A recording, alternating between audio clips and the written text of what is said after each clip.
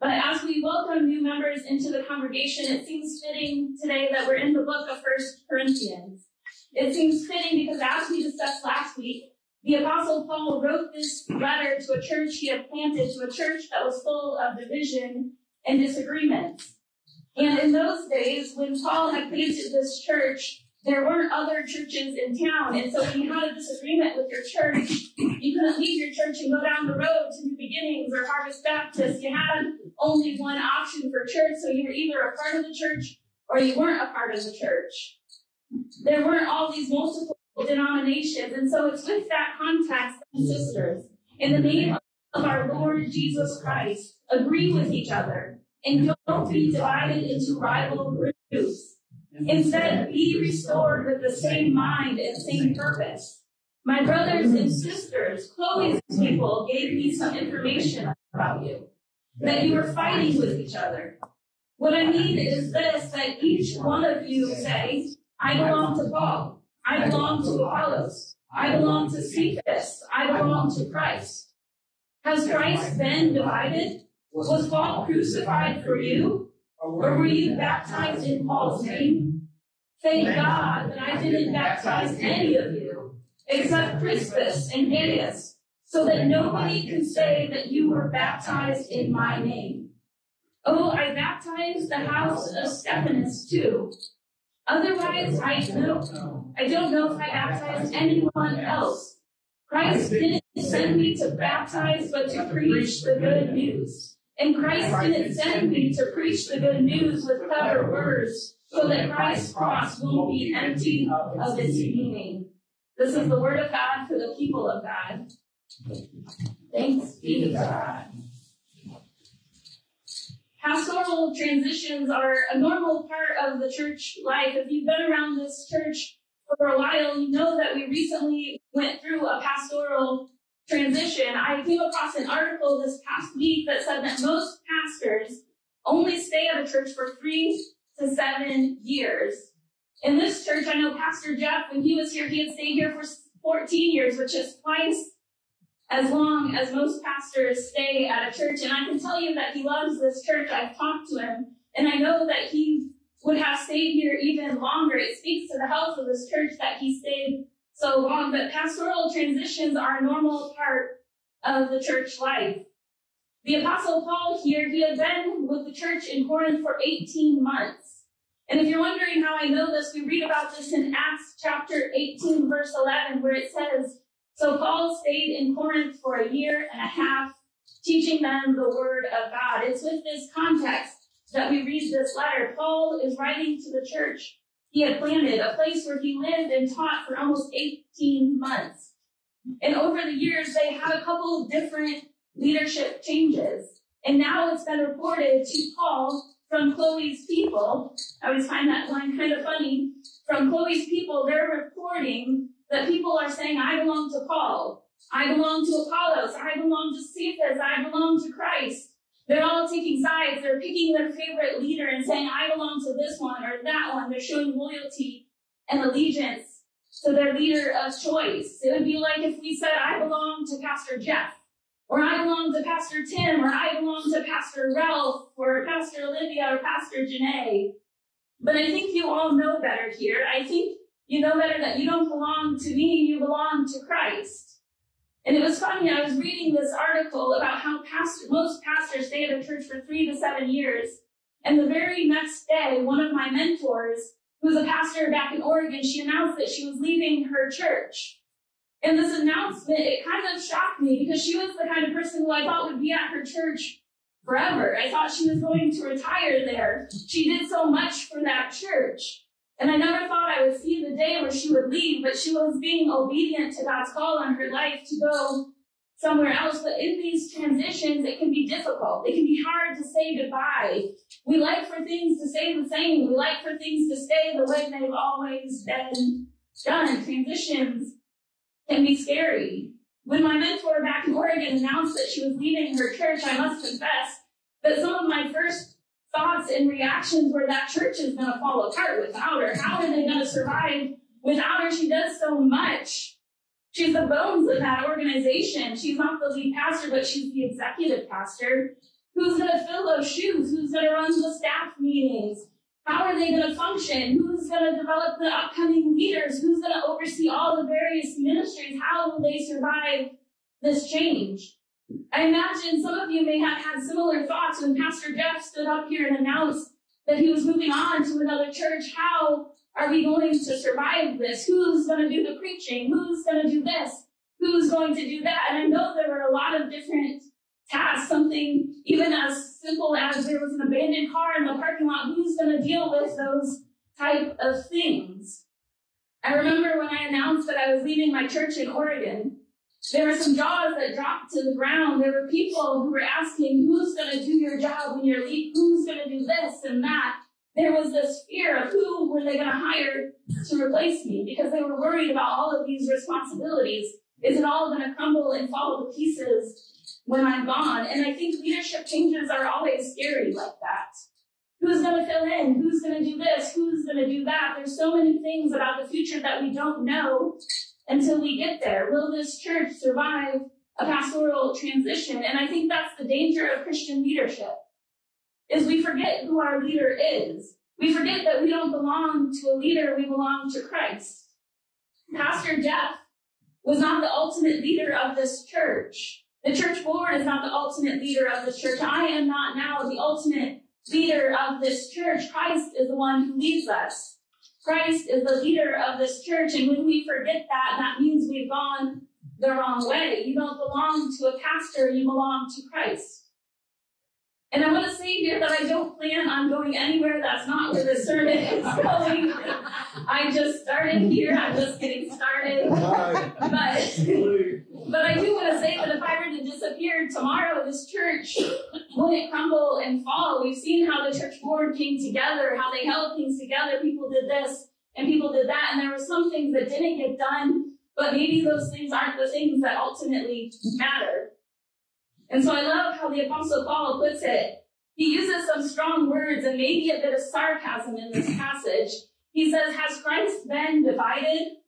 Was Paul crucified for you, or were you baptized in Paul's name?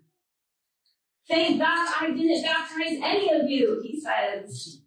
In other words, your pastor, your leader, your mentor, they were not crucified for you. I was not crucified for you. Leaders come and leaders go, but our God remains forever. God is faithful. And we remember that God was faithful in our past, so we can trust God to be faithful in the future. Even in unknown future, we can trust God to be faithful.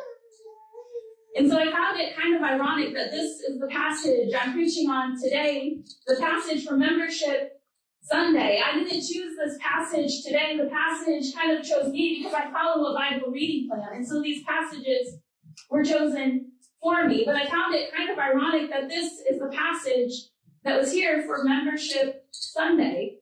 This is the Sunday where we celebrate formal church membership. We have 2 new members of our congregation. And I always want to stress when we talk about formal church membership that you don't have to become a formal member of the church to belong to our family, to belong to this church. Church membership is not for everyone, but we do have formal church membership here. And this is how we as a church structure. We have structure and organization. This is how we elect board members and church leadership. We'll be having an annual meeting in 2 weeks, and so we'll see sort of some of those functions of what it means to be a church member. But I was thinking about church membership in our denomination as I was reading this passage. One of the ways the church in America is divided is by all these different denominational lines, all these different churches. And there's so many different denominations in the United States, and there's so many different denominations even in Canastota, as small as it is. There are a lot of churches. I was surprised by how many churches are in Canastota, and I don't want to ever discount or put down someone else because they believe another way or they're a part of a different church or denomination. And so Paul, he's teaching us here that we all belong to Christ. It doesn't matter what church or denomination you are a part of. If you are a part of a Christian church, you are a part of the family of God. But I still think that denominations are important. The local church here is important. I think denominations offer accountability. We can't just say whatever we want. So I can't just make up my own beliefs and present them to you because I would get in trouble. There's accountability. When I become a pastor, I have to go through a licensing process. There's accountability with what I say and with what we believe. The denomination is a lot like a local church on a larger scale. And so the people around us, they offer us accountability. The people sitting in your pews, when you're a part of a local church, they offer you accountability. They help you and encourage you to grow in your relationship with Christ. And one of the things I love about the local church is that it brings together people that you wouldn't normally otherwise hang out with, people who you wouldn't maybe normally become friends with in the schoolyard. The church brings together the young and the old, the rich and the poor, the educated and uneducated. We are all together one in Christ. There is no hierarchy of who is more important in the church. It brings together people from different races. It brings together people from different political backgrounds, different generations, different socioeconomic statuses. The Spirit of God brings together a diverse group of people and calls them family. We're all brothers and sisters in Christ. And I think that's beautiful that the church is a family. Where else do you see the rich eating with the poor, the young with the old? Even political differences are laid aside because we are united in Christ. The goal of the church is not for us to all look alike or think alike. The goal and mission of the church is to live like Jesus did, to declare the kingdom of God is at hand. It was perhaps an understatement in this passage when Paul had said that he heard that there had been division among them. He had heard there had been fighting. I don't know any family that doesn't have fighting. I have 3 kids, and so I know that families fight. They were even fighting this morning back there. Maybe some of you saw it. They don't always get along. In fact, it's frustrating. Why can't they all just get along? And I feel like that's what Paul's getting at here. Why can't you all just get along? Why is there division among you? I had a pastor who used to make a joke. He would say that you could bring 2 Nazarenes into the room and you would have 5 different opinions. And I think it gets to this thing that if there are disagreements, it's normal for there to be disagreements and diversity. And I don't know how this message is speaking to you today, but I want to read through this passage one more time. This time I want to read through the passage in another version. It's the Message version of the Bible. It's a paraphrase. And if you want, I invite you to close your eyes to imagine that these words are being spoken to us, to our church here and now. The Apostle Paul, he says, I have serious concerns to bring up with you. My friends, using the authority of Jesus, our Master, I put it as urgently as I can, you must get along with each other. You must learn to be considerate of one another, cultivating a life in common. I bring this up because someone from Chloe's family brought me the most disturbing report to my attention, that you're fighting among yourselves. I tell you exactly what I was told. You're picking sides. You're going around saying, I am on Paul's side. I am on Apollos' side. Peter is my man, or I am in the Messiah group. I ask you, has the Messiah been chopped up into little pieces so that we can have a relic all our own?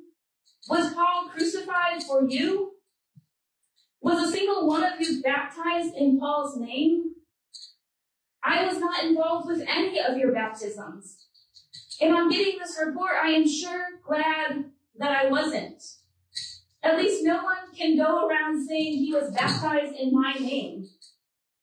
God didn't send me out to collect a following for myself, but to preach the message of what he has done, collecting a following for him. And he didn't send me out to do it with a lot of fancy rhetoric of my own, lest the powerful actions at the center of Christ on the cross be trivialized into mere words. This is the word of God for the people of God. Thanks be to God. May we not trivialize God's sacrifice. Christ sacrificed on the cross. Christ died for you. Christ died for you. Christ died for you. We belong to Christ. We don't belong to a pastor or a leader or a group. We belong to Christ. We belong to the church. May we all get along with each other. Even in the midst of our differences, may we not be divided. It's okay to have differences among us. It's okay that there are differences of opinions and culture and ways of doing things. Differences are good. It makes us unique. I think it's good that we're not all the same, because then I think the world would be kind of boring. If we were all the same, differences should be embraced and celebrated, but may our differences not divide us. Division makes us forget that we belong to the family of God. We are all brothers and sisters in Christ. I want to close in prayer today, and I want to invite the worship team to come forward. But I love that psalm that Lori read this morning. It said, "The Lord is my light and my salvation, whom shall I fear? The Lord is the stronghold of my life, of whom shall I be afraid?" Lord, we thank you for being that foundation, for being that rock, for being our leader, that even when things change, when leaders come and leaders go, I thank you for being the steady guide that leads us, that even though there was a pastoral transition, that you're still leading us, that you're growing us, both in numbers, but also inside our hearts, that we are growing in maturity and love, and that we are growing to be more like you, Lord. I thank you for being that shepherd, for guiding us, Lord, and I pray that you will be with each person here as you speak to them individually, Lord. Whatever it is you are laying on their heart, Lord, I pray that you will continue to speak to them with clarity, that they will know what next step they should take for you or with you, Lord. I pray that you will be with these people, that you will bless them throughout this week. And Lord, I thank you for all that you are doing as we come to you and worship with one more song, Lord. I give you all the praise and thanks in Jesus' name. Amen.